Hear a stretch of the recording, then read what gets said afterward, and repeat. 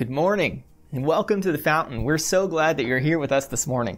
My name is Steve Enix. I'm the family minister here. And before we get going, there are a few things that we'd like you to be aware of. The first is our Connect card. The Connect card should be found in the seat back in front of you. And these cards help us to track attendance, to make sure that we follow up with people who may be struggling, and to make sure that we have the most updated information for everyone so that if we need to make sure you're aware of something, we are able to do that. So every week we ask that every family would fill out one of these Connect cards, either physically or by going out to yourfountain.info.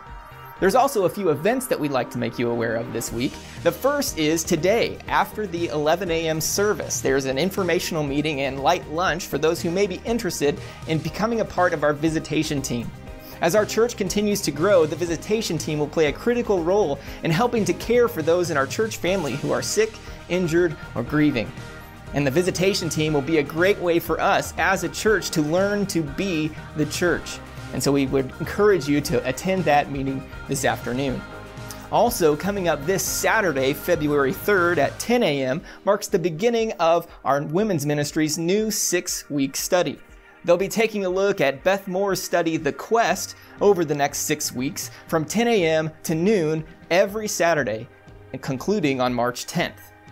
And finally, on next Sunday, February 4th, in the evening at about 6 o'clock, we'll be gathering here at the church to watch the Philadelphia Eagles take on the New England Patriots in Super Bowl 52.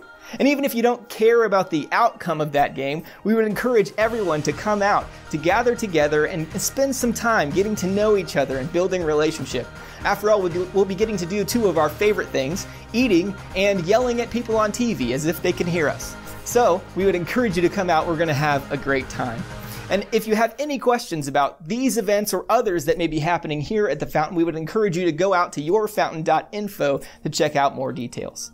Now that we've got all of that out of the way, let's prepare our hearts and minds for worship. The praise team is going to be up in just a moment to lead us in bringing glory and honor to our Lord, our strength and Redeemer. Let's worship together.